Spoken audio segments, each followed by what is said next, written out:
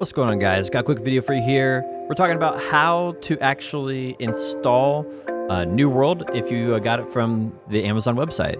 So if you bought it from the Amazon website, you're going to get a code in your email. That's attached to your Amazon account.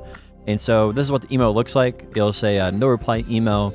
You'll say your name, your order number, and then it'll be your code here. And you'll take this code and you'll copy it with Control-C. And then it tells you down here, go to Steam, log in, and you can activate it underneath, activate the product on Steam, right? And so where this is at, if you go over to Steam, you go up to Games and activate product on Steam.